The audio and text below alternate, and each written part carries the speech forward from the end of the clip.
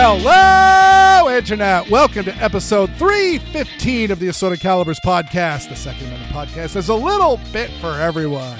I'm Weer'd, and with me tonight is the greatest hostess of all time. She's wonderful. She's amazing. She's amazingly patient. Erin Paulette.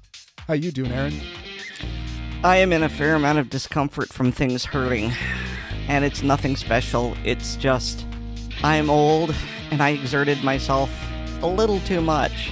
What was this strange exertion you did, Aaron? Oh, I don't know. Maybe it was when I vacuumed my room, or maybe it was when I got the hedge trimmers and trimmed the holly bushes in front of the house. It's all minor, but the older you get, the more you go, no, ow, can't do that now. Now I hurt. The great joys of getting old is sleep injuries. I slept wrong, and now I hurt. The one skill I thought I mastered. You did master it. You could just now figure out a way to F it up. So yeah, it's nothing dramatic, but it's just I am feeling every single one of my years right now. So how are you doing, Weer'd? I'm doing better. I have this is like my dad's superpower, which is that before I had my daughter, I would wake up in the morning and have like a scratchy throat and be like, well, I was recording a podcast and we had a few drinks while we were doing it and all that. Maybe I just kind of, irritated my throat, and it'll clear up, and, it'll clear up eventually and all that. And then, a day later or two later, no, I'm sick and all that. Now I get my throat's a little bit scratchy, and my daughter comes down with a cold and all that. And I'm like, oh yeah, I'm probably going to come down with something. And nope, it just doesn't. I just feel cruddy for a while, and then it goes away. And it seems like today's the day where it's actually starting to go away. This is the first evening that I haven't felt like I was just getting over a cold in like 2 weeks. So hooray for small miracles. Been I don't know. I don't know. It was a dreary, miserable weekend, and now it's time to start another week. Hello, we are old. Yes, we are old. One thing I will say, which will lead us into our main topic, is that my luckily I was able to convince my wife. I wasn't sure. She is a Second Amendment supporter, but she is not the diehard activist that I am. And she had come home from a long day of work. She had actually come home quite late, and I was like, "Hey, would you mind hopping back in your car real quick, and we'll drive over to the gun club and sign the petition for the referendum question to repeal the new, essentially the NYSERPA retaliation law here in Massachusetts." And luckily she said yes, which I really appreciated. And so we went down to the gun club, and the guy manning the desk was also appreciative. And he actually was from the same town as us. I didn't realize that. And so we both signed on the petition. It sounds like everything is going really, really well. Like he's talked to the guy, said, it's been, today was that night was a slow night as far as petition signing, but as far as all the gun shops and local businesses and things like that have been airing the petition, they've actually been doing pretty good as far as signatures go. So hopefully we will have enough that'll get on the referendum. Though unfortunately, I thought it might be this November, but it turns out it will be for the midterm election. So it will be in 2 years, which kind of that kind of sucks. But it's better than nothing, and it will be it's better odds of it getting repealed that way than some, the what, like 15 Republicans that we have, or some of the Democrats that may be pro-gun ? Float a repeal legislation. You just have to live through the 2 years, though. That's the problem.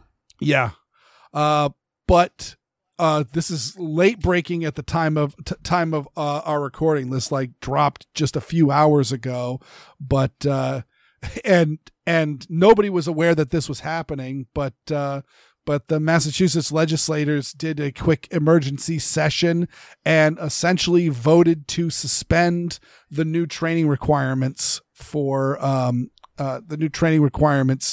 for licensing. Essentially, this new law, one of the things that it does a million things. It adds. Well, we talked about it however many episodes ago, and we were talking about this before the show, and you said one of the things that they required a gun owner to do was take a course on like run, hide, fight, or what happens if there's a hostage situation, a school shooter, that sort of thing. Just something that's really way outside the likelihood of probability. That's redundant, but of happening. Yeah, and it changes right now. Massachusetts just requires that you take a training course.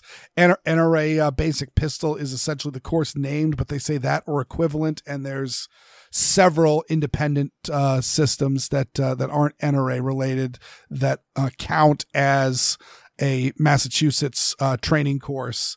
But it could be anywhere, and it can be from anywhere. You can go up to Maine and get it done. You can, go on vacation to Florida and take a training course down there and show the certificate, so long as it's within a certain thing when you're applying for your Massachusetts permit. And it's all well and good. The new law says, no, it needs to be a Massachusetts training permit. So a permit that is issued by, or a certificate that's issued by the state. And there is no issuing body. There is no curriculum. There is nothing right now. And the law is coming into effect, I believe, in a month. And it's just one of those and there's no money either being allocated by this. So it's not like there's any real forces being changed. So there's no sign of this training system showing up anytime soon. And the word on the street is that Maura Healey realized that it will be a major political boondoggle if essentially Massachusetts does what Chicago did before the McDonald case changed it, which was Chicago. You could still get, concealed carry was not illegal in Chicago. You just needed a permit. But the only way to get the permit was you had to apply for the permit, and the office where you could apply for the permit was permanently closed.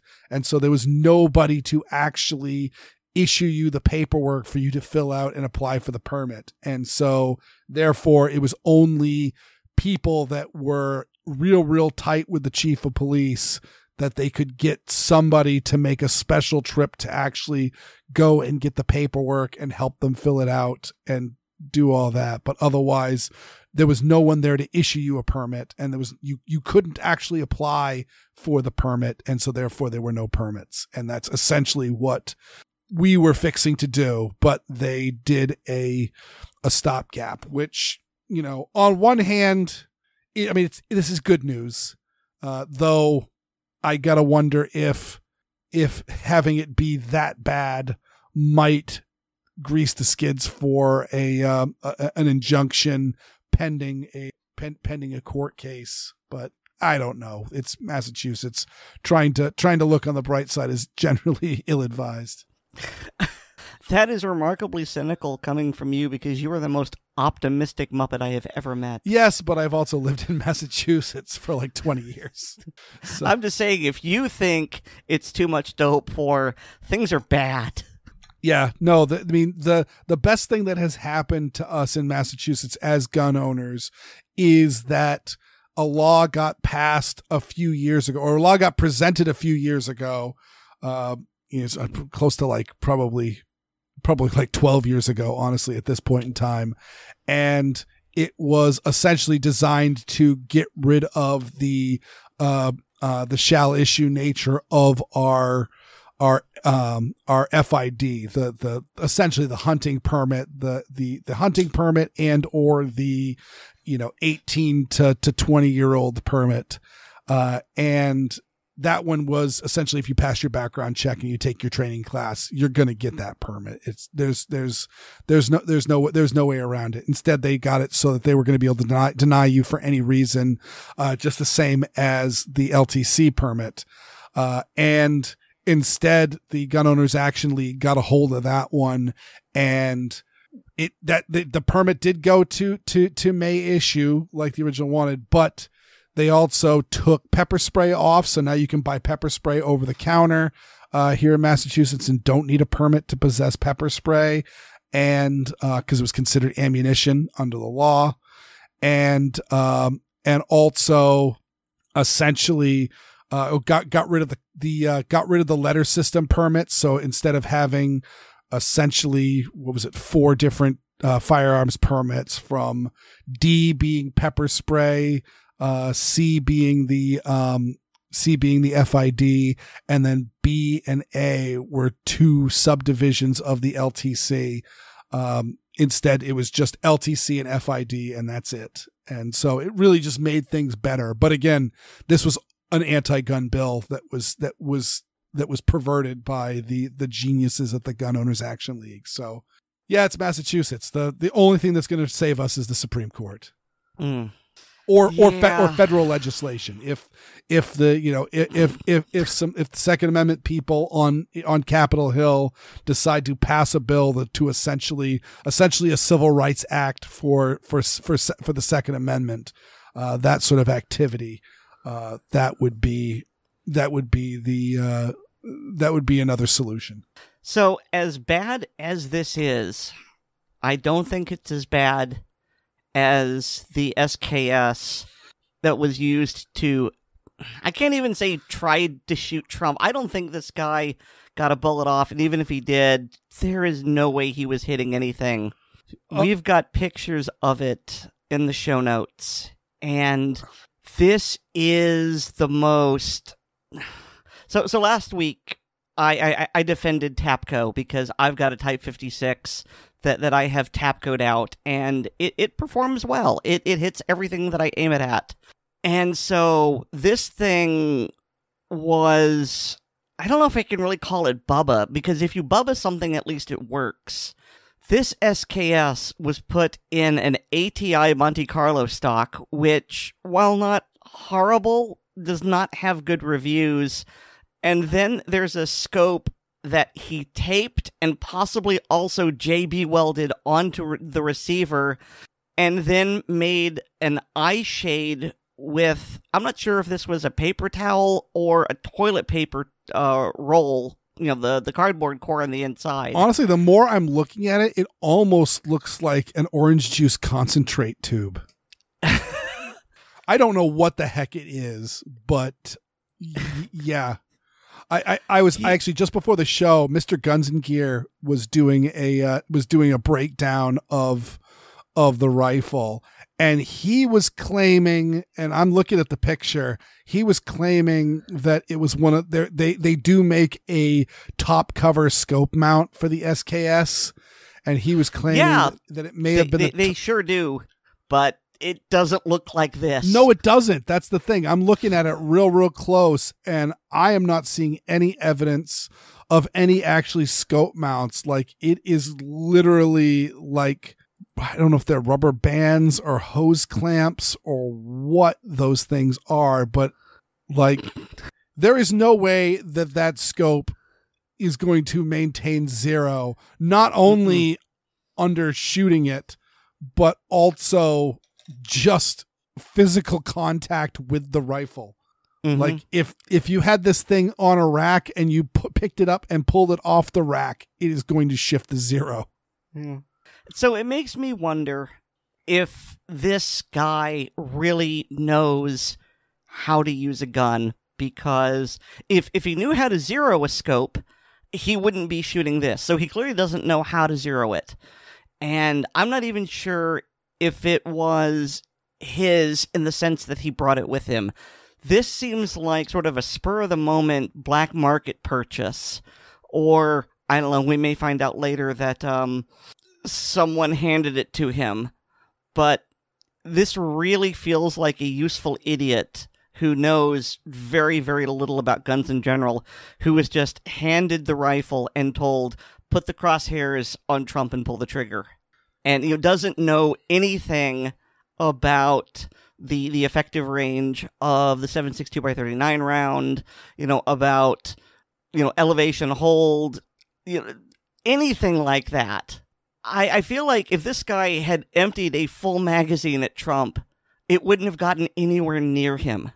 I mean, it may have gotten near him just on sheer dumb luck, just because I think that scope is going to be just like a googly eye. It's just going to point whichever direction you shake it. And so in theory, there might be a chance that after one of the shots, it kind of slips out of that hose mount and kind of gets canted up in such a way that he's actually getting it to an appropriate ballistic lob and it goes through. But yeah, he had like a 30 round SKS mag, affixed onto this thing. And the idea that like, even if he was given all 30 of the rounds with no incoming fire or any sort of thing, and Trump was a good boy and just stood perfectly still for him, the chances of him getting anywhere near Trump with this setup would be dumb luck. It would be dumb luck. Like so the other shooter, the one that took off the top of Trump's ear, he was using a rifle with a non-magnified red dot. And I think I mentioned this last week, is the fact that, yeah, the red dot was bigger than Trump's head. So essentially he was obscuring his target, just aiming at it. But at least it was an AR, with a mounted optic. It was clearly zeroed because he got close. And, I mean, I hate to praise him, but if the dot obscured the target and he was still able to not only draw blood, but if Trump hadn't turned his head, would have scored a killing blow. I mean, that guy, either he got just ridiculously lucky and rolled the proverbial nat 20, or is actually fairly skilled at shooting. Yeah. I mean, there certainly was talk that he routinely practiced with this rifle, and that, though again, it's not set up for that kind of shooting. You would think that he would have a magnified optic closer to whatever the hell this thing is attached to the SKS on the AR, and that would be a better setup. Not that I am at all suggesting people should have better setups when attempting to assassinate a president or former president. Again, you said it great last week on the, you think that it would be a good, if you think it's a good idea that this person almost killed, this person tried to kill Trump. Like, yeah, no, if Trump dies, like, things are going to get worse, because he's going to be martyred, and that is not going to do anybody any favors. But yeah, like, both of these are like, I mean, I wouldn't hunt a deer with this SKS, like, even close range.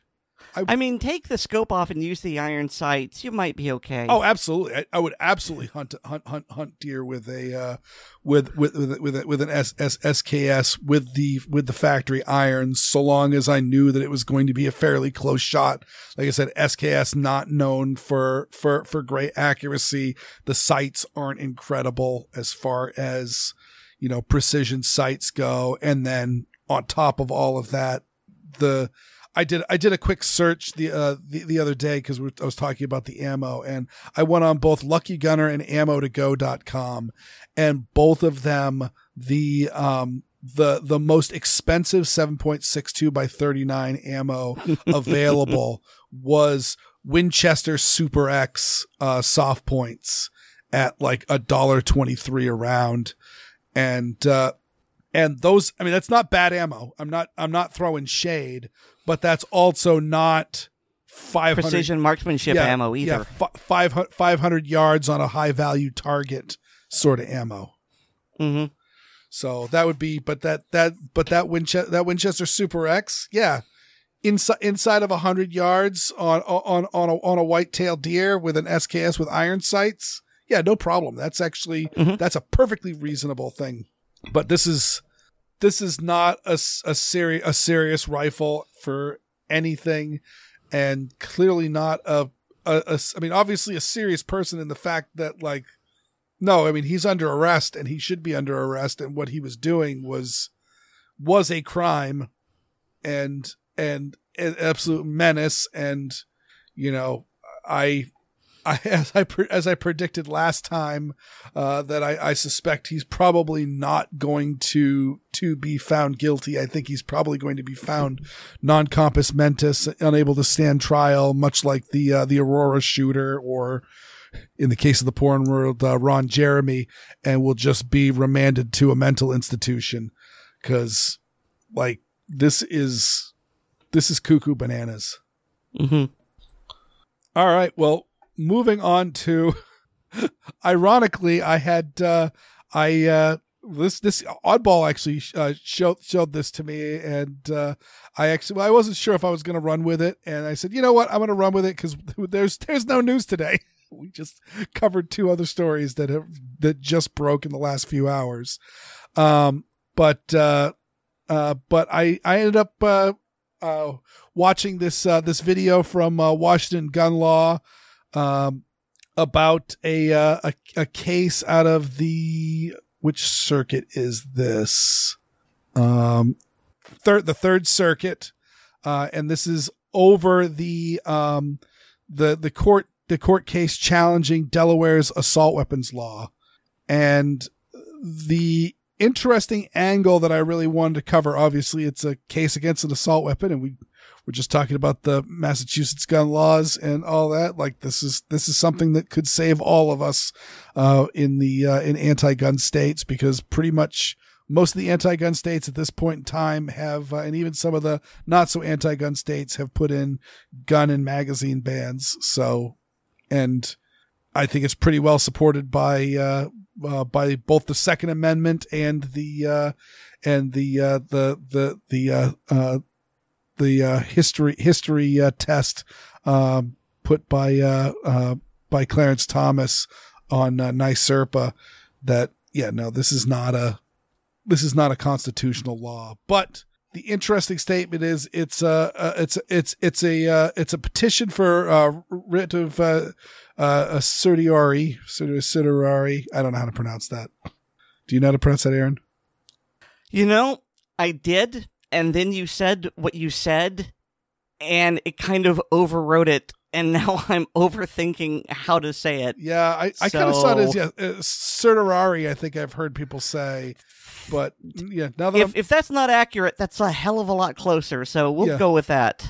Yes, but the essentially premise is that they're calling for an emergency injunction against this law being enforced on the grounds that that the court has precedents that all of these, all cases against other enumerated constitutional rights have been considered. I'm trying to remember the word. Okay, you are butchering this. Okay. The way that this was phrased by William Kirk of Washington Gun Law is that he compared it to a First Amendment case, I don't remember which, and it has been determined by that particular circuit that anytime someone's First Amendment rights are infringed upon, it is irreparable harm. And so once you prove that this is, infringes upon your right, it's irreparable harm, and that law needs to go. But when you try and apply this to the Second Amendment, they say, no, that's not true. And the very thin argument they're making is that, well, when we infringe your right to speech, we're not letting you speak. But when we infringe against your right to keep and bear arms, as long as we aren't completely removing your right to keep and bear arms, we're only restricting it, then it's okay. In other words, as long as we allow you to have a revolver, you still have an option to keep and bear an arm, so we can restrict all of the semi-autos, and that's perfectly legal. That is really what the case is. You're allowed to have a single shot 410. Congratulations, you're armed. Mm-hmm.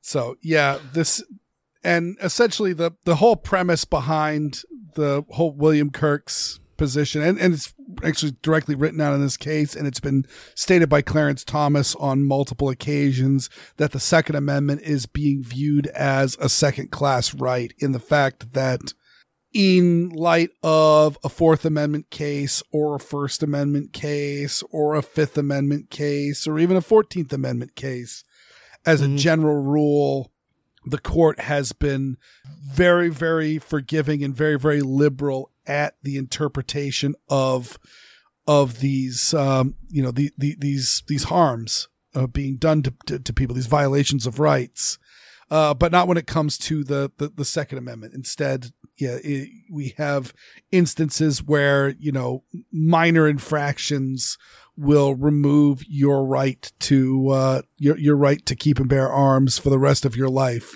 Say you're pinched with a minor felony, a domestic violence, et cetera, like that's gone. But meanwhile, there's not any sort of situation where you lose your Fourth Amendment rights or your First Amendment rights or things like that. And so, it's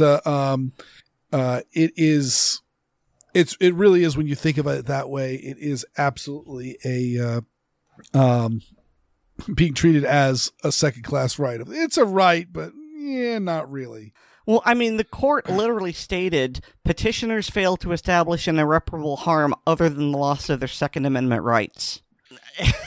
I mean, gee, if the court acknowledges that you're losing a constitutional right, seems to me that's an indication of irreparable harm, because losing any of your rights is irreparable harm.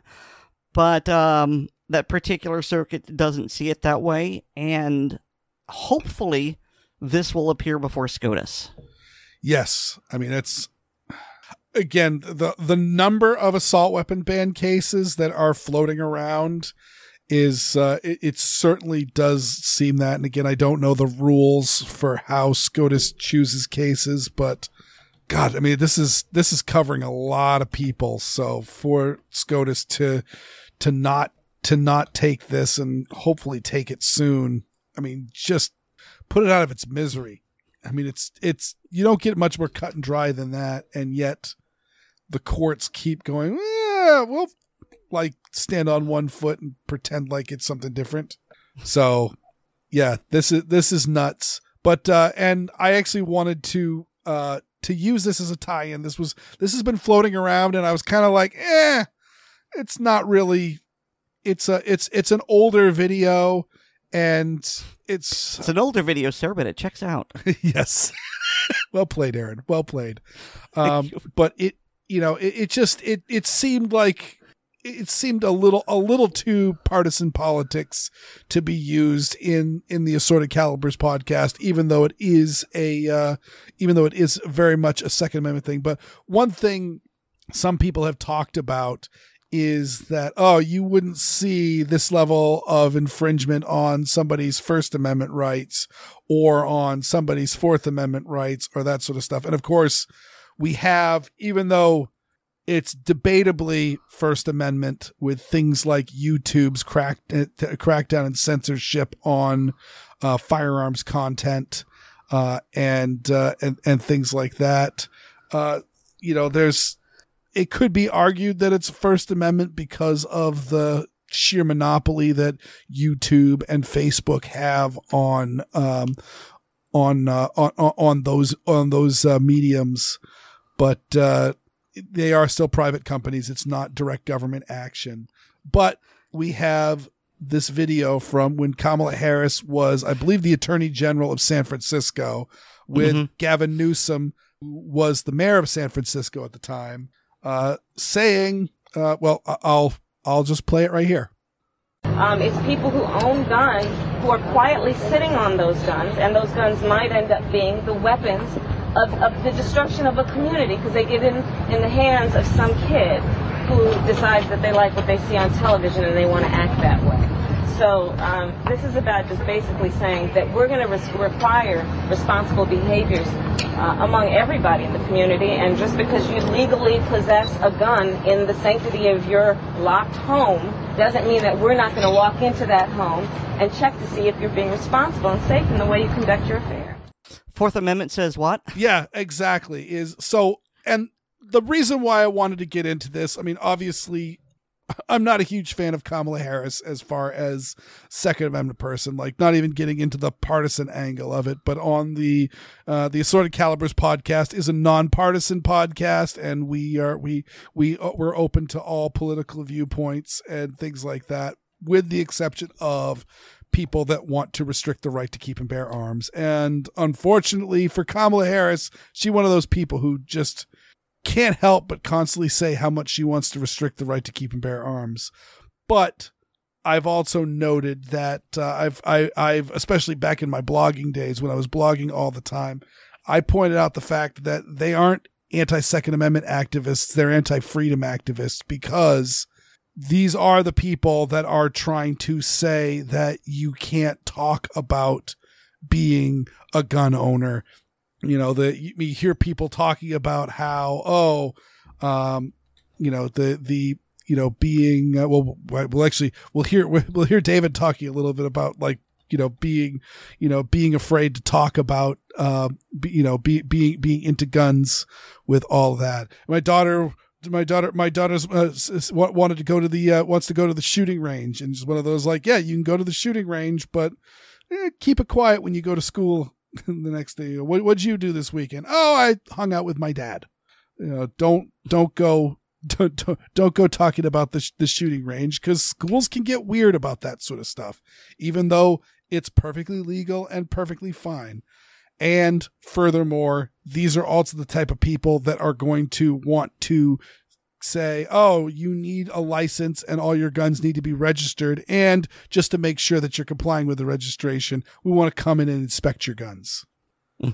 So not only do you not have a Second Amendment right because you need a permission slip just to own guns, but also to have that permission slip, you're also waiving your Fourth Amendment rights, and who knows what other stuff.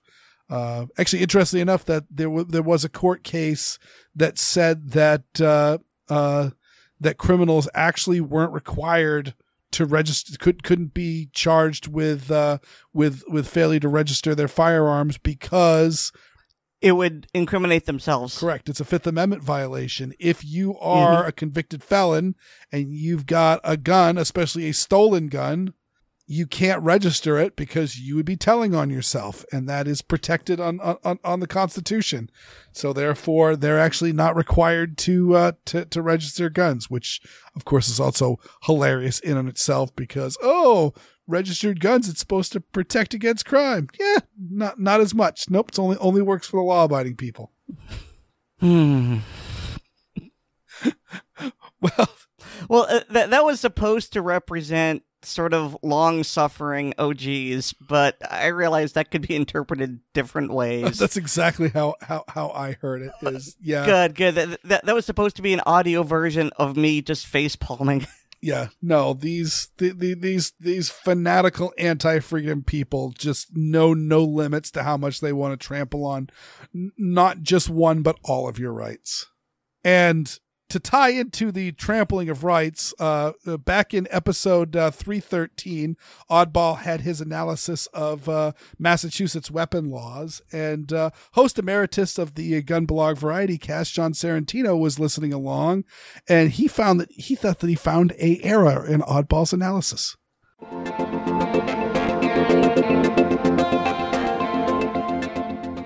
I was listening to Oddball's segment last week on automatic knives with some interest because as much as I like my Spyderco Enduro Wave, I'd really like to carry something more interesting and possibly purple.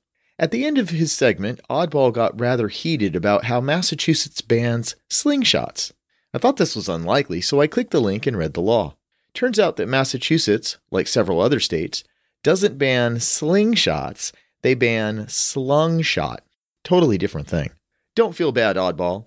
Until I started working with Grassroots North Carolina, the gun rights organization in my state, I had never even heard of slungshot.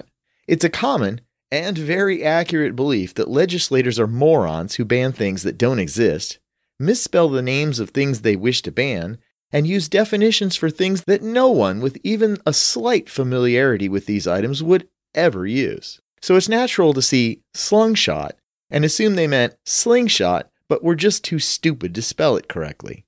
So what is slungshot, and why is it illegal in several states? Wikipedia defines it this way. A slungshot is a maritime tool consisting of a weight, or shot, affixed to the end of a long cord, often by being wound into the center of a knot called a monkey's fist. It is used to cast line from one location to another, often a mooring line. The cord end is tied to the heavier line, and the weighted end of the slungshot is thrown across the intervening space where a person picks it up and pulls the line across. Weer'd should be familiar with them from his time as a fisheries observer. Sailors will tie a weight to the end of their mooring line so they can throw the lines to the people on the pier. There used to be a special knot called a monkey's fist tied around the weight. The days of wooden ships and iron men is now over, so, for safety reasons, it's recommended that you use sand-filled bags now. Sailors quickly realized that a lead weight wrapped in hemp line made an excellent tool for informal percussive negotiation. Think of it as reverse phrenology, where instead of studying the shape of a person's head for clues as to why they behave in the way they do, you apply lumps to their head until they act in a manner you find more pleasing. Naturally, those that we employ to keep the peace found the idea of sailors holding informal percussive negotiation sessions in their town to be less than optimal. Their solution was to ban the possession of slungshot. Massachusetts bans the carry of slungshot, while my home state of North Carolina only bans carrying them concealed. While finding some useful links for this segment, I learned that one of Abraham Lincoln's most notable trials was a murder defense, where the suspect, Duff Armstrong, was alleged to have murdered another person with a slungshot. Honest Abe used an almanac to show that the moon wasn't bright enough for a witness 150 feet away to have seen Duff strike the victim that night. As I said in the beginning, don't feel bad if you read the various state laws and assumed that politicians were stupid and couldn't spell. That happens so often that it's usually a good starting point in any discussion about the law. But in this case, they used the correct term for a weapon that's now so rare that few of us even know of it. If you'd like to learn to tie the monkey's fist, I've included some links to videos of both how to tie them, but also links to a very nice jig to allow you to tie them more easily.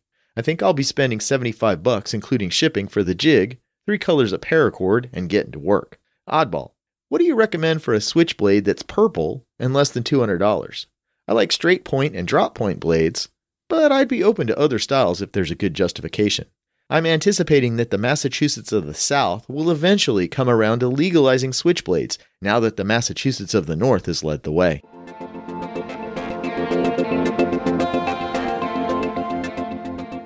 All right, so first up, Sean, there's a reason why we have the show notes. Oddball linked both the Mass General Law Section 10 that's cited in your show notes. Again, Sean supplied some wonderful links. Go check those out. But also Section 12 that bans the manufacture and sale of a number of weapons, including both slungshot and slingshots. So, yeah, no, they're both illegal. Not one or the other, and it's not a misconception. No. Slingshots and slungshots are illegal in Massachusetts, which should be, again, ridiculous for either way. And Sean's also right in the fact that, when we used to, actually, I never saw a monkey fist being thrown onto the dock, but I did. Mostly because the boats that I was on were actually much smaller than the boats that need that sort of docking thing. We were small enough that someone could throw a line to just somebody standing on the docks. But I frequently would go out on pair trawlers, which is essentially a trawl net, but instead of between otter boards or doors, however you want to say it, being used to spread the net, it was actually two boats being used to spread the net. And they absolutely would get the boats as close as they could safely and then throw a monkey's fist across with a thin line, and the thin line was tied to a thicker line, and they'd use that to tie off the trawl line between the two boats. So yeah, monkey's fists are still being used very, very regularly on boats, and they were not sandbags; they were legit monkey's fists. And I guess the last point that I wanted to make is actually Sean did educate me on one thing, which is I don't think I ever really looked up the definition for slungshot. I think when I was first reading over these lists, when I first got to Massachusetts and was just poring over the sheer idiocy of the weapons laws that we have here, and I saw that there was both slingshot and slungshot on there, and so they're two different things, so they must be two different things. I assumed that one was a slingshot, of which it is, as you know, but slungshot I always assumed was actually like the David and Goliath type of sling and shot, rather than, again, a monkey's fist. So yeah, I don't. Now the question is, can I get can I use a hunting sling in the state of Massachusetts? I don't know. I don't know how to use one. I would worry I would literally shoot my eye out. David continues his GOA goals interviews by sitting down with Anthony Battaglia, the president of Accurate Mag, to take a walk down memory lane.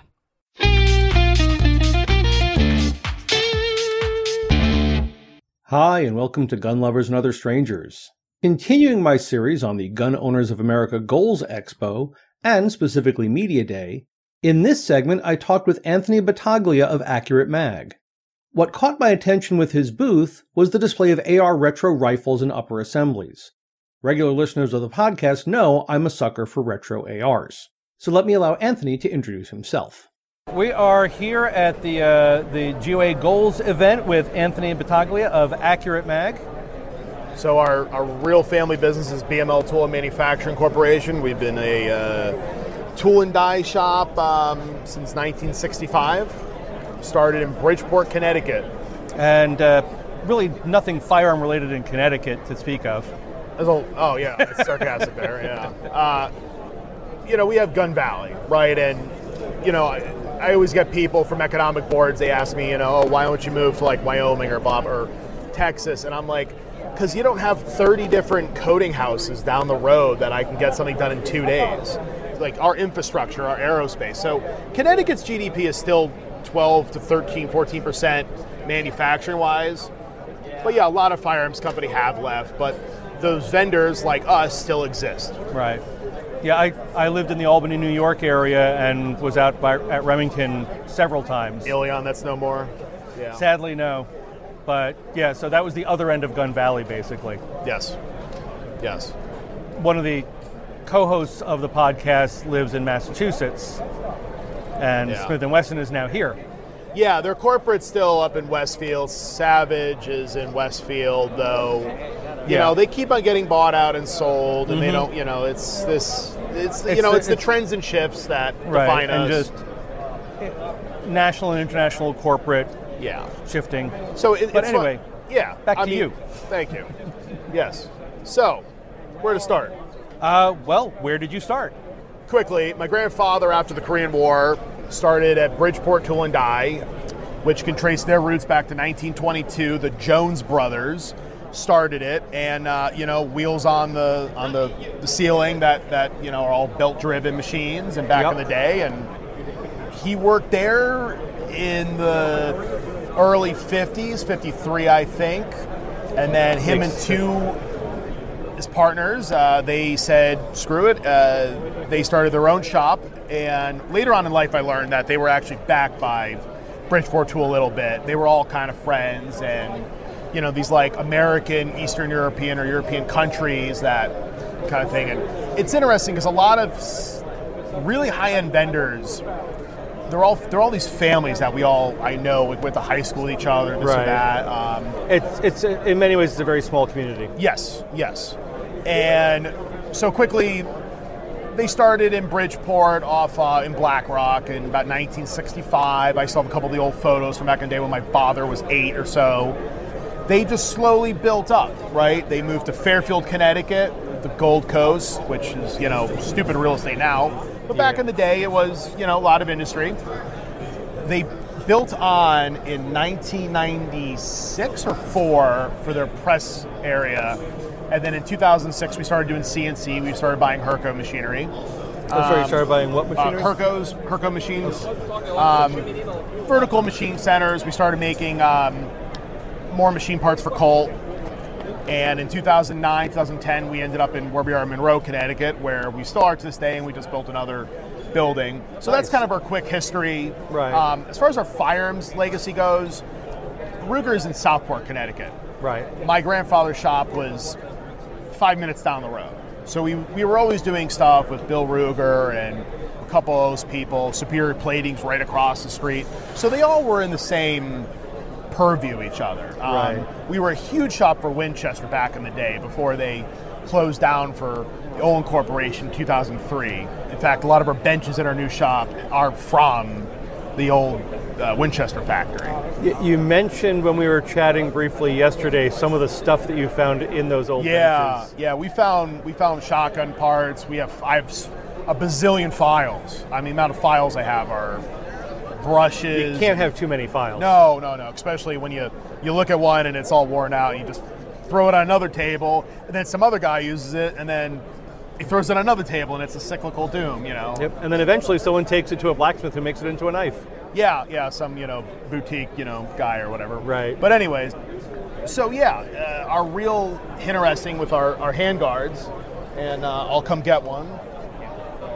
So there's an electronics company called Hubble Electronics, and this is the years let's say 1986. Okay, 1986 is around, and the M16A2 is coming about, and the double heat shield handguards around. Well, they couldn't make it. And we were a big electronics manufacturer for Hubble. And I don't want to say huge, we're decent size. And they're like, we can't do this. We end up figuring out how to do it. And the year's 1990, 1991. And we started making the handguards for Colt, 1989, 90, somewhere around there. Right. So that's been a lot of our legacy. Right. I see you also got the triangle handguards. The triangle handguards are something we did for a customer. I have a couple of them here, but it's just a good to show. Right. But, the rib double heat shield handguard, the long one, and low dome, we've been doing it forever. And if you just, feel, Good. that's It's a solid. fiberglass composite layup, not injection molded, Yeah, it's not 3D printed, it's not flexible. Right. So, bring up to the late 90s, we're stamping parts, receiver end plates, automatic sears, caps. Auto sears. Yeah, I'm making 50,000 right now. I got some And we can't own any of them. Yeah, sorry. Not your fault. It's the NFA. NFA needs to go away. Yeah, they are fun to own. Yeah, so just quickly, early 2000s, GWAT, right?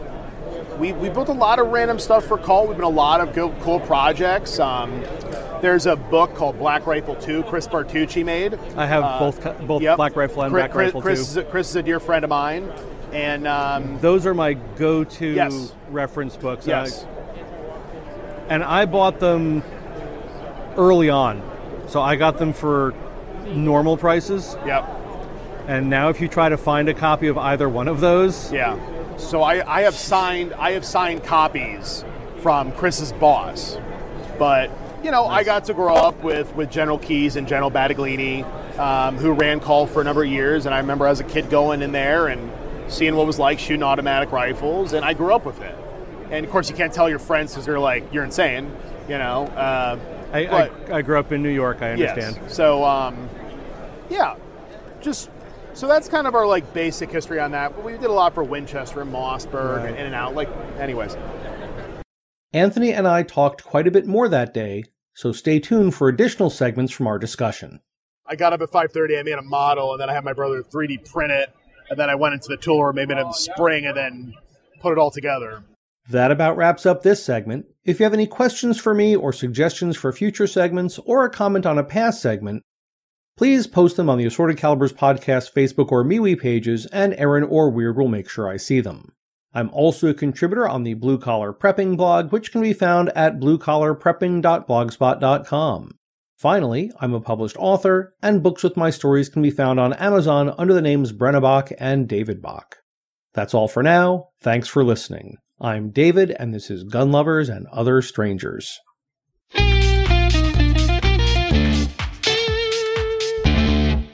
Oh man, this is a great little reminder about how that was not that long ago when New England was all factories instead of just suburbs of the megalopolis.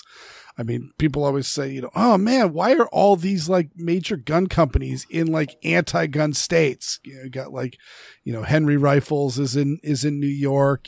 Smith & Wesson still is based in Massachusetts, but they're going to be gone. I mean, there's a ton of Massachusetts-based gun companies, ton of New York-based ones, ton of Connecticut ones, and all that. But it's one of those like, well, it wasn't that long ago when these states weren't anti-gun, and it was the point where this is where all the factories were before the factories all closed down. Mm-hmm. And Aaron and I were just talking about the fact that we're looking forward to hearing about the products that Anthony makes. So yeah, all I've scrolled through the info and said that he's got the Accurate mag, and don't know anything about it because we haven't got there yet. We have to wait till next week. But he does have the retro arms in the show notes, and man, those do look really, really cool on the various old school style AR uppers. Of course, Aaron, you mentioned being old, and just being old is one of those like, wait a second, I thought triangular handguards and carry handles is what we were getting away from. Mm-hmm. But now they're retro and cool. Well, you wait around long enough, everything old becomes fashionable again, usually by high school kids who don't fully understand what they're endorsing.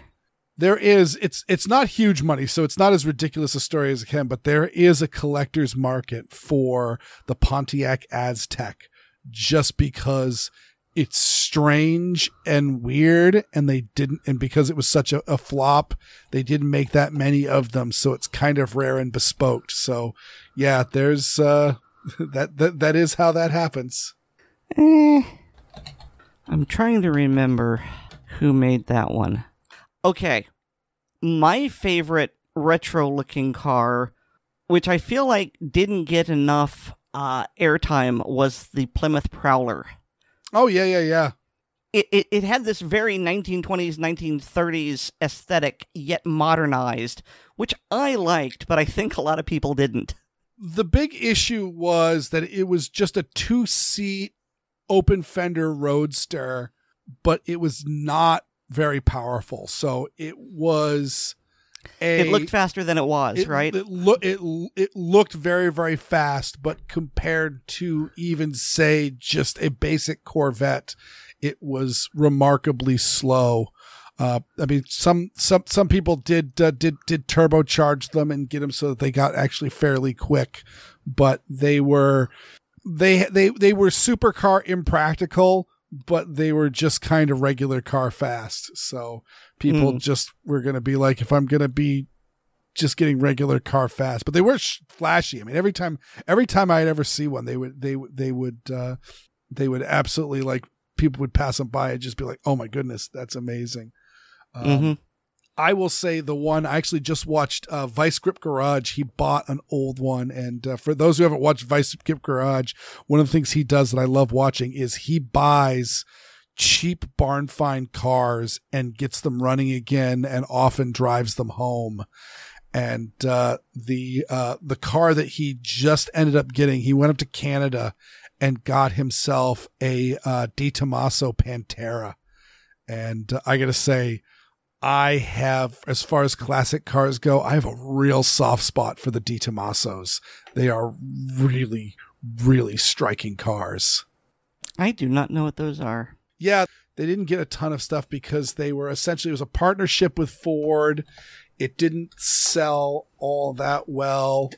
And I think there was some major like design issues with them so that they didn't actually run all that great. There's a nice looking one. That blue one's really sharp. That's the Pantera, and then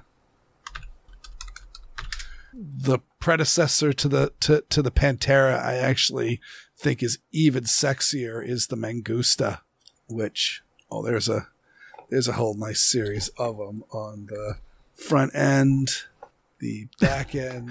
That red one really reminds me of a Mustang, but with like an overbite.